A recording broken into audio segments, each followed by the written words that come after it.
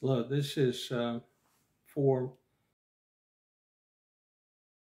intro to music 110 and the fall 1 class and the dual enrollment class. Uh, First, I want to give an explanation as to why this lesson has been long in being posted. I had my computer to crash last week, and a lot of my materials on the hard drive. So I had to send it into the shop, and the guy that's working on it has taken longer than I expected. He's had some trouble, had to replace some motherboard. The hard drive's okay, my information's okay. I just haven't been able to access it. This is lesson 6 this week. And while we're talking, I just wanted to point out a couple of things that we've only got a couple more weeks. And so a lot of your written work is due. Some of your tests, well, I shouldn't say it that way. Some have not turned in all their tests. But here's the deal.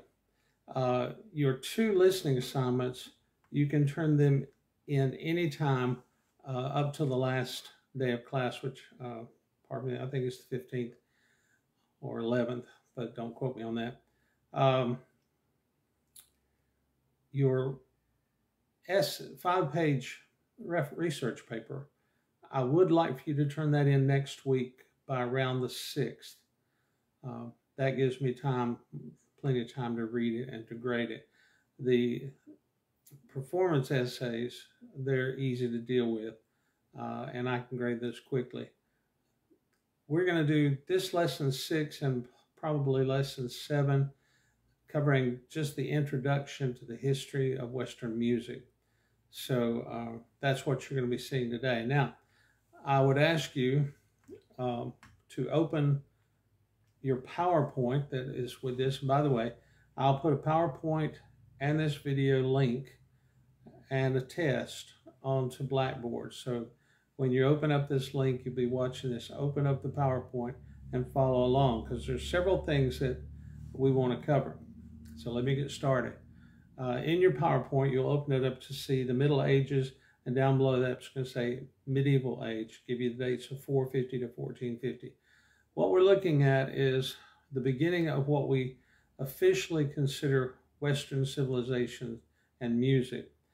The civilization that we're dealing with starts roughly at 450, and that date coincides with the fall of Rome. And if you go to slide 2, you see a pretty picture. Then go to slide 3, you see an image of the Roman Empire. And I apologize if I'm looking down, but I've got this open on my wife's laptop in my lap, so I can look at hers, but I don't have all my information on it. But at any rate, this is just an image of the Roman Empire to give you an idea of what we're looking at. Rome was the unifying agent for Western civilization as it spread the Roman culture throughout Europe, or most of Europe, and even into Britain. The key component about Rome and why we look to Rome is that Rome built some good roads, and they set up garrison outposts throughout their empire, and this allowed for travel and trade. They had the Greek language, and they also spoke Latin. The Latin would denigrate into the church, but there was still Greek being spoken all the way into the Scandinavian countries for trade purposes. And so with that going on, more people are communicating. Now, the next slide, I think it's slide 4.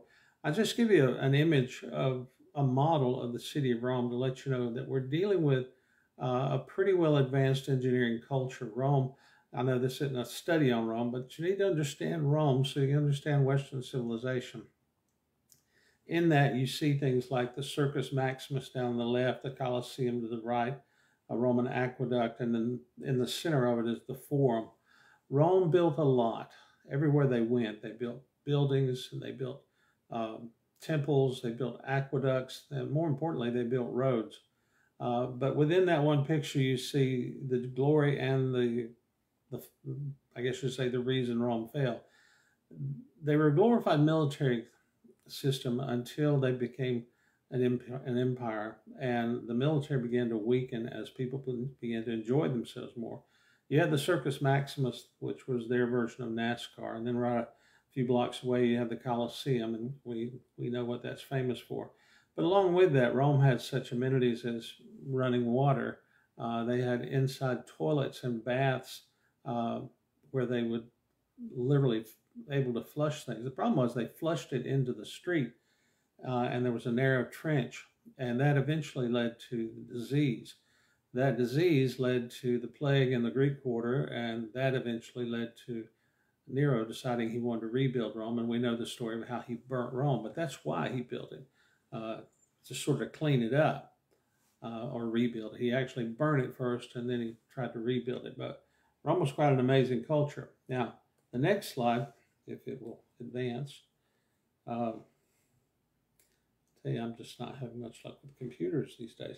You see a image of Roman legions, and this is what you'd call basically a cohort, like our platoon.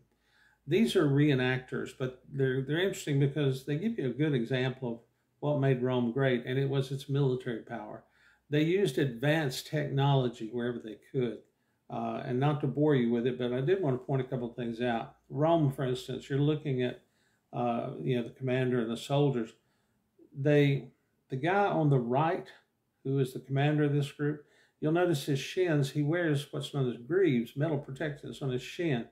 You'll notice these guys had metal armor, and most of it covers the front of their body. The common soldier would have leather on his back and sometimes greaves on his shin, but nothing on the back of his leg. And the logic there was, if most of your armor is facing the enemy, you don't want to turn around and run away from them. So that encouraged the soldiers not to run away in battle. They used a large shield, and they had a javelin, you see there, which is an amazing piece of technology because it's not like a spear. Spear is just a long stick with a tip, and you throw it at the enemy. They came up with the idea of making the metal tip longer, so the spear was actually lighter, you could throw it further, and then they put sort of a pyramid-shaped tip on it that if it goes into the enemy, if you try to pull it out, you basically pull a lot of their insides out. Also, if it pierced a shield, then the enemy couldn't take it out of their shield. The Romans could use it to jerk the shield away from them. Like I said, everything was designed for close quarter warfare. They didn't use a broadsword. They used about an 18-inch short sword, which was good for jabbing. The next slide, you see another one. These are a couple of scenes from movies and, like I said, from reenactors. But notice in the right-hand corner, they used their shields to create what's known as a turtle. And that was used to march into the enemy. And you would usually see spears coming out all around from the guys in the row on the edge. And then the guys behind them would reach through and stab them with their swords or their spears. What it does show here is another little innovation in warfare, and that was they had hooked cleats on their feet. And it was like attaching metal cleats onto their sandals so that when they went forward, a lot of warfare was pushing and shoving. They could lock themselves into the ground and not get pushed.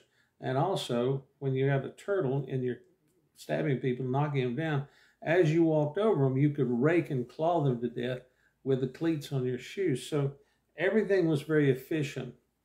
This allowed Rome to conquer and to spread. Now, the next slide, slide 7, is just a famous painting of the gladiatorial games. And some say this is the beginning of the demise. The Colosseum wasn't built till 61 AD. And the games were usually professional soldiers going in, showing what their prowess. It wasn't about killing your enemy. It was about showing how good you were. Sometimes people get hurt. Sometimes they get killed. They would hold public executions in the morning, and then they would have slaves fighting to the death. And then in the evening, they would bring in professionals, and they would put on a show. And it was sort of akin to, wrestling, where you see all these really good athletes doing incredible moves, but they're not really trying to kill anybody. That later sort of evolved down into the brutality, where they had more and more trained slaves, and that's what we think of as gladiators, as trained slaves who were professional killers. It hurt them because it led to revolts from these guys, and we're famously thinking of Spartacus. But anyway, there became this bloodlust in Rome, and People were more interested in entertainment than in accomplishments. That led to the demise of Rome. Slide 8, you see what is left of the Forum today, and that's in the city of Rome.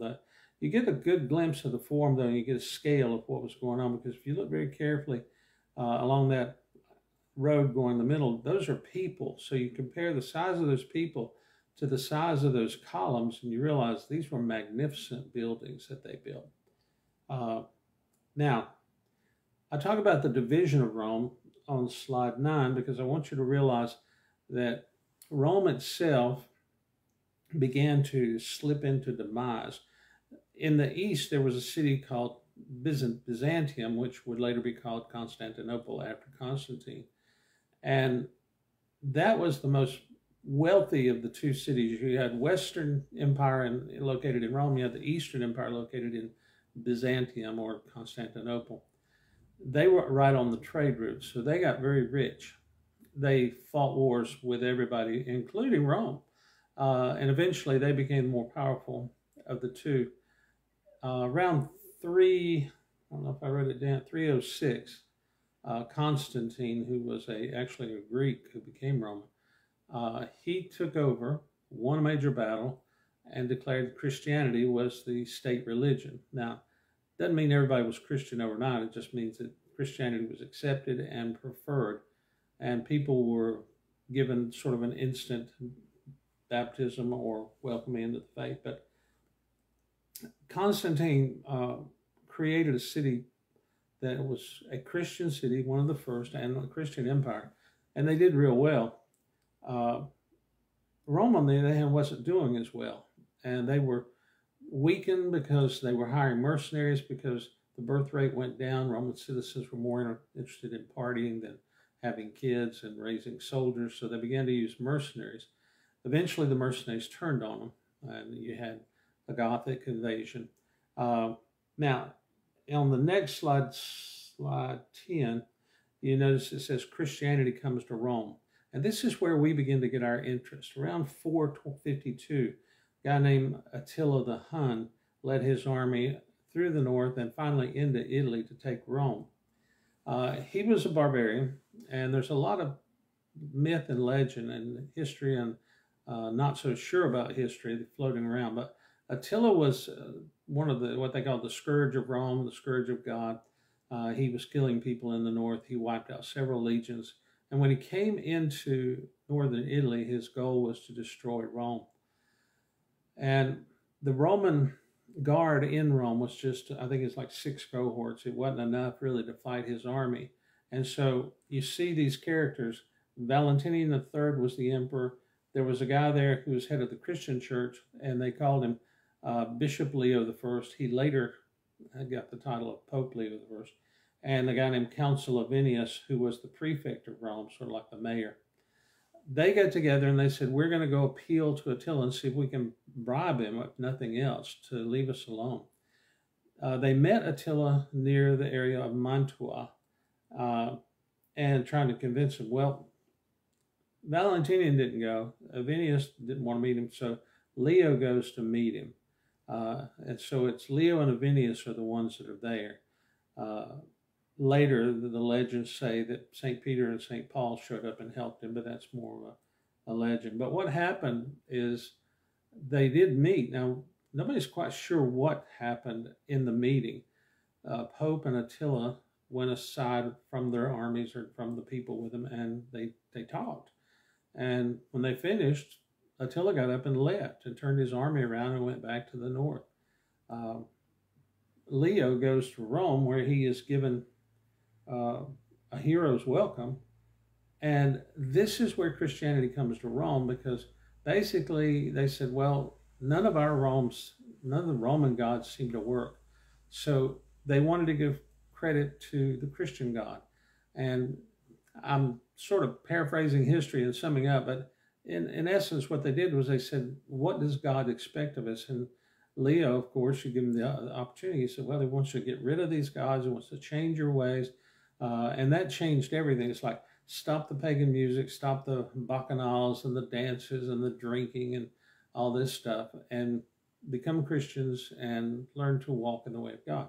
Well, of course, not everybody did, but the Romans saw the success that Byzantium was having, or Constantinople was having, as a Christian empire. And so they had seen the power of God turn away Attila, and so it was an easy convincing them to accept God and become a Christian empire. And so Rome was allowed to, or Romans allowed Christianity to be the primary religion. Now, they had other religions, but eventually they forced them all out. That saved Rome, and it was the beginning of the influence. Now, look at the time frame. It's around 452. And this is also the time when Rome starts to digress. The Goths had come in, led by a guy named Alaric, and they had sacked Rome for 3 days. Attila had come in. So Rome showed themselves basically to be an easy touch. But by now, most of the problem was in all these tribes fighting one another. What you have is Roman legions stationed all along Roman highways, and the army is getting weak. The mercenaries call themselves Romans. They have Roman equipment. And what you have is these groups of men who have horses and weapons begin to rule over the areas. Instead of being there on Rome's orders to protect them, they become the protectorate and the lords, and they make themselves nobles. This is, and like I say, I am sort of rushing and paraphrasing, but this is the development of what's known as the feudal system. Now, on slide 11, you'll see some historical highlights. You see the collapse of Rome around 450. And you see, notice the names: medieval age, dark ages, time of migration, age of faith, age of chivalry. All that occurs in this next 1,000 years period. But number 2 says 3 classes of people: nobles, peasants, and clergy. Number 3 tells you that's the feudal system. And what we have here, the feudal system, the word feud is, you're sort of against. Well, here's 3 groups that are working together but against one another. The nobles control the peasants. The peasants serve the nobles and protect them. The church controls both groups and makes sure that the peasants don't rebel and the nobles do not treat the peasants poorly. Basically, if you wanted to say, they'd say, look, you peasants, you grow enough grain to feed the nobles, they'll protect you. You nobles, you let them feed you and don't take advantage of them, and they won't rebel. So basically, you can tax them, you get rich, you don't have to fight. And the only thing you have to worry about is some other lord in a nearby city or region come in trying to take your stuff. And that did happen, but you had a system. Now, the problem with the feudal system is it's sort of static. It doesn't really encourage progress. But the church now is able to go in and take a leadership role, controlling role. They're not nobles, but they're not peasants. They ask the nobles, hey, build a castle? How about building us a church? Or build us a place where we can study? And in this time, you have monasteries being built. Later on, around the 12th century, begin building giant cathedrals and churches. And all this is to keep people sort of under control, you might say. What it does, though, it allows for the development of certain things. And you'll notice I mentioned 3 things there. First is education. The church becomes the center of education. Now, the nobles get educated and the priests get educated. The peasants, they don't need an education. But architecture, all the Roman engineering skill, the church took over, because the Romans were great engineers in their buildings and all sorts of things. And so the church takes over and they pretty much control what's built and how it's built, and they teach people. And you have the beginning of the apprentice system, where a priest will know something, then he gets some people and teach it. Stone cutting is a big deal, and all things like that. And finally, art and music. Art was very one perspective. It was not considered an attempt to create a reality on canvas. It was just a way of conveying, what's going on. And music was controlled by the church, and in controlling it, they pretty much did away with all popular music or secular music. The church said music is to worship by. And, if you're out singing a work song in the field and the priest comes by, he may say, be quiet, and you have to be quiet. That it was sort of a dry period, you might say, but it lasted a long time. People, the only time they heard music was in church. They'd go to church. The priest would sing, usually in a language that the people didn't understand. Latin was the accepted language, and a lot of people didn't understand Latin. Uh, then as you move on through, number 5, it talks about the Crusades. That's going to happen on up around the 10th through the 14th century. And then you have the 100 Years' War in the 13th and 14th century between France and England. That's going to take a big dent into activity, as you got two Christian kingdoms fighting each other, each side saying God is on our side. And that's where you get the burning of Joan of Arc and stuff. And then finally, number 7, the big blow was the bubonic plague, or the Black Death. And roughly around a third of the people in Europe died from that. The church steps in, and the monks and people that are in the monasteries, they have cleanliness rituals. They're sequestered from people. And so religious people weren't dying as frequently. And so people began to say, well, God's protecting his own. And that drew people back to the church. The other odd thing about it was people who had children and didn't want to see their children die would give them to the church to be raised in a convent with nuns, or to be put in a monastery and became young priests. Musically, there's an interesting part of that, and that is that they wanted the priests to sing, but they didn't want women singing. So women couldn't sing at first, but they needed somebody to sing the high part. So they'd take these children who had female voices until they reached puberty. And so all these young boys sang the soprano part. So you had a good bass part with men and a sort of baritone part with men. Then you had these young boys sing the soprano. And music began to develop from single line music to multiple line music to even music with accompaniment. The tragic part of that was that as the boys grew up, pretty soon they had too many, and so they needed younger men. And so a lot of people, knowing that they wanted kids that could sing the high part, would castrate their children so that their voice would never change.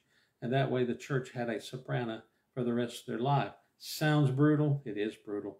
But it was a way to save your child from the plague. Now, all of that's happening. In the meantime, this helps to develop the use of music, art, education, all these things in this period. Now, I put a slide in here about the Crusades, slide 12, just so you know about the Crusades. I know you know probably a lot of them, but you probably have an odd version, because the Crusades are basically, you can blame the church for that. 1071, the Turks captured Jerusalem, and you see in 1095, Pope Urban II, he goes to a field in France, and he gives this impassioned speech, and he said, the savage, the infidels, they call them Saracens actually, they're trampling the holy places. And the church was beginning to lose a lot of power because the people were getting more mature and less, not attending church as much. And so he does something that some people say, well, that was brilliant, but it was actually a little bit on the mean side. He told the people that if they would take the cross, whether lord, noble, or peasant, take the cross and go on a crusade, you would never lose a battle, you wouldn't die, and your sins would be forgiven. Now, that's a great deal. First of all, if you never lose a battle, hey, that's good. If you don't ever die, that's better. And if your sins are forgiven simply for going and killing the Saracens, that's even greater. So to take the cross, to let you know, that meant that crusaders would take a cross and they would put it on their shoulder right here, diagonally toward their heart. I know you've seen the Templars with the big red cross on their chest, but the Crusaders wore it here, almost like a badge. And they said, take the cross, put it over your heart, and go to battle. And so you had 5 of these crusades. I've listed more. I listed the 6, but some of them, you can read them. They were never fully successful. And something that really bothers me is historians, for some reason, they point, they say, the Crusaders were bloodthirsty and evil, and they caused all the problems, and the church was evil. They never point out the fact that prior to this and after this, Islam, the Muslims, led crusades against the church and Europe. Now, You may not know this. Here's your trivia thing, but we're looking at 6 crusades. Some of them didn't even get to Jerusalem. There was some hard stories. How many times did Islam invade Europe on various crusades? They came up through Spain. They came across into Austria. They got as far as Vienna and as far north almost as Paris. Do you know how many crusades there were from Islam? Try 1,100. Not 11, 1,100. That's 1,100 times a Muslim army invaded Europe, killing, pillaging, raping, and occupying. They occupied Spain until around the 14th century, and then they weren't totally run out of there. They occupied Eastern Europe for a long time, and even today, some of your Eastern European countries and areas of Bosnia, Herzegovina, and those Armenia, and those north parts of Greece are still Muslim countries. Romania, big Muslim population. You go in the USSR, you have Georgia, Turkmenistan, Kazakhstan. Those are Muslim places that the Muslims came in. So just to be fair, we need to realize that it wasn't just the Christian religion that was going on crusade. Comparatively, we hardly went at all. There was other religions that were trying to take over. But that's just a little history to let you know that with the coming of the Crusades, the reason I point this out, you get a cross culture. And from the Crusades, you get things like the music and the instruments of the Middle East makes its way back. The gypsies who lived in Eastern Europe followed Crusaders into Western Europe. You have a change in music, you have a change in form, you have more poetry. The troubadours and trouvères, the wandering minstrels, you might say, most of those were Crusaders coming home who had enough of fighting. They had gypsies following them, and they would go and they'd arrive at these castles and courts, and they were welcome because they were nobles. And they would put on a show. They would sing songs. And music begins to change from just religious music to secular music, thanks to the Crusades. Now, some of the characteristics, I'll go to slide 13. These are characteristics of the early church music. So I just took you all the way into the latter part where secular music comes in. Now I'm taking you back to the early church. Most of it was chant. Only composers and musicians were allowed were priests. The male voice was dominant. Women couldn't even sing in public. And vocal music with no instruments was the main form of expression. That starts around the 4th, 5th, 6th, 7th, and all the way around to the 8th century. 9th and 10th century, it starts to change a little bit. Women are allowed to sing, harmony develops, and they develop instruments that are acceptable. But it was very slow in coming. And remember, the main purpose of music was for worship. And they sang songs that were not very melodic. They were mostly just reciting scripture. Slide 14, as music develops, they begin to write music. And this is one of the early, what's known as illuminated texts. I just put this so you can see. It's very beautiful. All this is hand done as monks would get together and they would copy the Bible, usually 30 of them sitting around one copy, looking up, copying it and spreading it around. And they would copy music and sending it around. Here's another one on slide 15 and 16. Another example of the writing, the illuminated text, the music, how it's written. And then, let's see, slide 17, 18, or slide 17 is another one. And then we come to slide 18, and there's a slide here about sacred music. A lot of this is sort of repeating what I've already said, but you get a couple of new names, primarily a guy named Gregory, who was the Pope around 590 to 604. Gregory gets credit for being the first Pope to want to standardize how music is written, because he would go to one town, he'd hear an Alleluia, go to another town, hear Alleluia, it sound totally different. And he said, well, we need to get the titles right. We need to write this so that we can sing these good songs everywhere and get rid of bad songs. And so he came up with a form called neumes. We talked about that last week in notation. And Gregory gets credit for that. So much credit that everything the church wrote, all the way up to almost the 13th century, was called Gregorian chant, even though he didn't write it. But the people who wrote it weren't taking credit. They were giving credit to Pope Gregory. And so Gregorian chant became became the church music, and it also began to change a little bit as they added lines and certain harmonies. Uh, on slide 19, you see the characteristics of chant, and there's a couple of terms here I want you to know. Modal, it's a scale. We use scales today such as major and minor. The Greeks used modes, which were usually 6-note scales, and they had 5 or 6 of them. We've taken a couple of those and expanded them into our major and minor tonality. So we don't know what music sounded like before chant, but knowing what modes were brought in and used, we sort of get an idea of what music sounded like before the church in Greece. I don't know if you've ever thought about that, but there's no recording, no written music that we can understand prior to the 6th century. The best we can do is look at what the music sounded like in the church and realize they used Greek modes, and we get sort of an idea maybe of what music sounded like prior to that.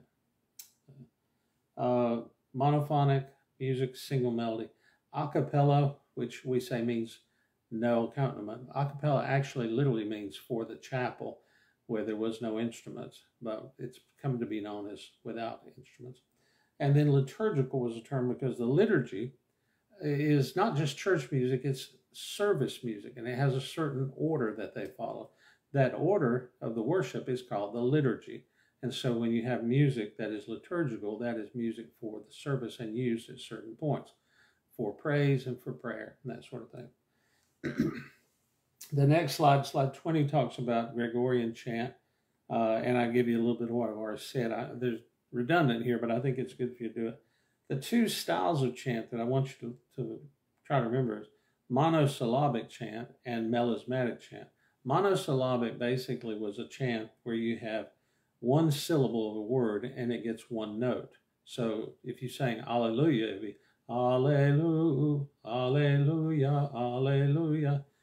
Melismatic chant is several notes per syllable. And that came later as they began to add more like a melody. So that same Alleluia, instead of being Alleluia, could be Alleluia. It sounds better. People liked it. But those are the 2 things. And that's a major development. Next, we talked some more about the feudal system. I don't know why I left that slide in there, but I did. But we've already talked about that some. The next slide talks about later developments. Now, this is the Middle Ages, but we sort of bleed into the Renaissance a little bit. Not completely, but we're headed that direction. But you see terms highlighted like monophonic, polyphony, and then a couple of names. At Notre Dame in Paris, there was a guy named Léonin and Periton. They worked together, and they began to write polyphony, which is multi-lines, multi-voices. And the next name down, you see it down there, is Guillaume de Machaut. He takes that idea. He was also at Paris. And Guillaume de Machaut took the idea of polyphony, borrowing from Léonin and Periton, and he says, well, let's make a worship service to follow the liturgy and do it all in music. And he called it the Mass. And that was a major development, not only for the church worship and for people to understand what they're doing, but also for music. Because now everybody could learn to sing. The language was still Latin, but more and more they began to open it up to where later on they'll be able to sing in their own language, and they can sing a Mass in their language, which people, think about going to church and you didn't understand a word the preacher was saying or what the choir was singing. You're just supposed to sit there and listen. And basically your church experience would be sitting there meditating on noise that you don't understand. But here, through Guillaume de Machaut creating the Mass, they could follow. And they knew that, we're going to start off with some praise to God, and then we're going to ask God for stuff, and then we're going to sanctify ourselves, then we're going to have a little message about Jesus saving our sins, and then we'll have an end of it. And later on they added the benediction. It has parts of it. It made sense so that people could follow. From there, we go into secular music, slide 24. And secular is just another word for popular music. And I explain again what I've already told you, the troubadours and the trouvères, same thing, just different language. And then you had the people traveling with them. The word is jongleurs. And most historians think that these jongleurs were actually gypsies who were camp followers of the Crusaders. And when they came back, they just kept following them.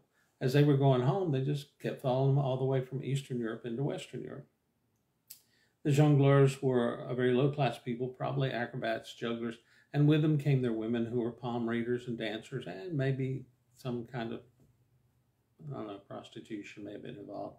At one point, one priest said that the army needed to kill all the camp followers. That's why God wasn't letting them win battles. But that was in the Crusades. Also on this, you'll see something really new, and that was the estampie. That's number 3. The estampie is a term used for 2 things. It's actually the name of a song, but it's also the name of a form of song, and that form is dance music. And this is something totally new because you know that dancing goes on. You know that dancing used to go on, then they stopped. In the Middle East, you had all kinds of dancing.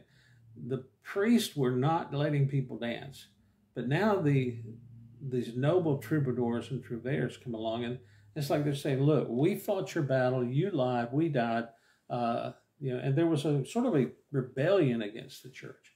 And with that came new music, secular music, popular music, you might say, and dancing.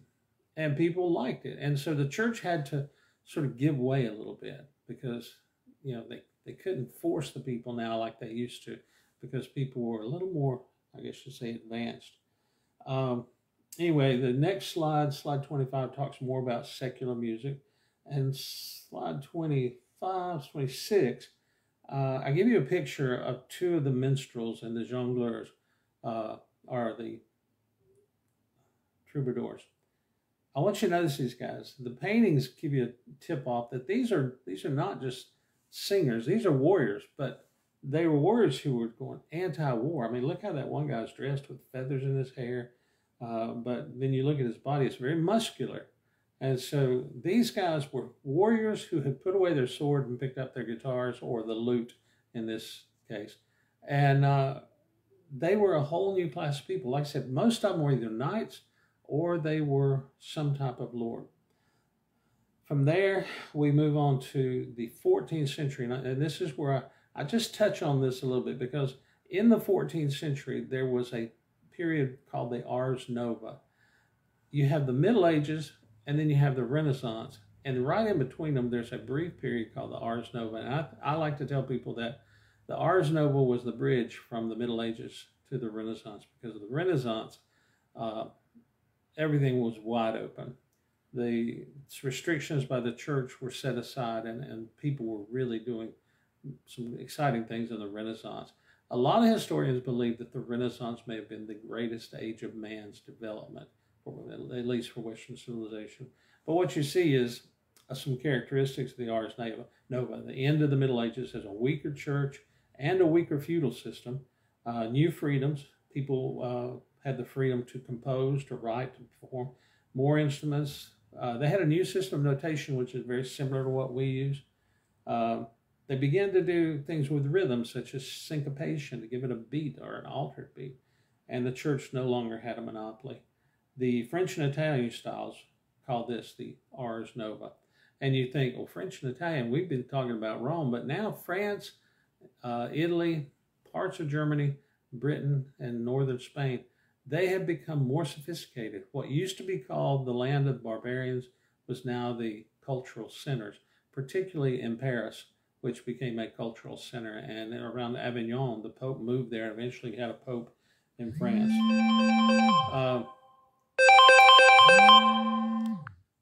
I apologize. Somebody just tried to call me on my phone. I forgot to put the do not disturb sign. After that, you will see talk a little bit more about the Mass as I show you the parts of the Mass. This fully developed in the Renaissance too. And then there's a page, slide number 29. These are the terms that I want you to look at and study, because I'm going to give you a test on these terms. I've got some questions over there, but I don't think I'm going to use those. So you'll see the test and you can see what's in there and what's not. But make note of these terms because the test will be on that. Some of them will be matching, some fill in the blank. The last part of this slide presentation is instruments. I'm just showing you pictures of them. If you want to, you can go online, look it up, and you'll see how these instruments sound as people play them. If you ever been to a Renaissance festival, or Renaissance fair, you'll see these instruments. You'll see people dressing like that. Now, that is the lecture for this Middle Ages PowerPoint. And what I'm telling you sort of goes along with it. So watch the PowerPoint as you listen to this lecture. And then after that, look at the test and work on the test and send that to me. And that will be lesson 6. And I'm going to try to get lesson 7 posted because we'll do lesson 6 and lesson 7 next week. And there may not be a lesson 8 because if we can do those 2, you've got a good start on the history of music, this is introduction to music. As introduction, we don't necessarily have to cover all the way up to modern day because you know most modern music. So if I get through the Renaissance, I feel like I've done what the course requires, just introducing you to music. Now, I will tell you that in the Baroque, Classical, and Romantic period, there's a lot of music written, but I'll just about bet you that you're more familiar with it than you are with this, but this is the foundation. So remember to get me your listening assignments. Your research paper I would like next, I think it's Tuesday or Wednesday the 6th, whenever that is. And I'd like this lesson, and I'll try to get lesson 7 posted right away so you can get those 2 done. For those in fall 1, we're ending. Now, those in the dual enrollment program, don't get too worried because we're going to continue. We're going to look at these other periods. So you'll get the whole can of worms, so to speak. But I would like for you, I should clarify, the fall 1, I want your papers next week. The dual enrollment classes, you don't have to turn yours in until December. Early December. So I may have confused everybody on that one. I was talking to 2 different groups. Fall 1 will be over in October, 2nd week. The DHS or dual enrollment program will continue on to December. So fall 1, let's get all the work in next week, no later than the following week. And dual enrollment programs from Chester and Great Falls and Louisville and some from Beaufort, you've got until December, and we're going to continue down this path of historical periods. So I hope you enjoy this. I may try to put a couple of samples of music in there for you to listen to because I think it's good to listen. I've got to make sure I can get all this posted. I'm going to try to do that right away so you can have it hopefully tomorrow, which is Thursday, I think. Anyway, I apologize for getting this in late because my computer crashed and I'm sort of having to transfer data that I can find off of hard drives onto this. And I think I've got enough to get through this lesson, and hopefully tomorrow I'll get my computer back and be back on track. Again, I apologize for any inconvenience, but thank you for the work you're sending. And I'll try to get all this graded and posted on Blackboard. And this information is going on Blackboard, hopefully in a few minutes. Well, I won't see you, but I'll talk to you later. Thank you.